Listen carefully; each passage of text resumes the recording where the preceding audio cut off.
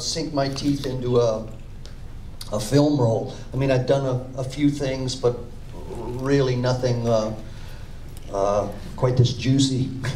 And so, you know, I knew at the time that it was sort of my first opportunity in front of a camera to sort of really jump into the deep end of the pool on this medium, and I just cherish, you know, all the time. I have really vivid memories of shooting this movie and working so closely with Bruce Abbott, who is an unsung hero in this movie because he is absolutely fabulous in this movie.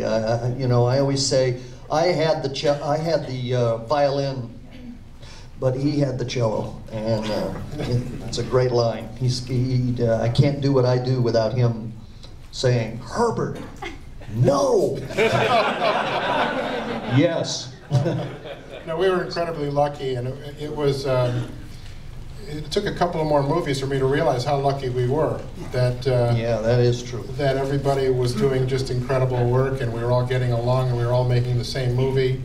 And Brian Usna, our producer, said it was beginner's luck, and I think that's really true. Yeah, there's a real alchemy in making a movie, and you have to have a lot of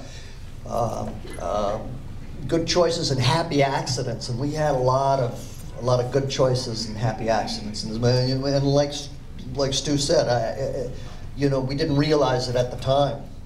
You get down the road a little bit and you go, wow, and, you know, so many things fell into place. Right.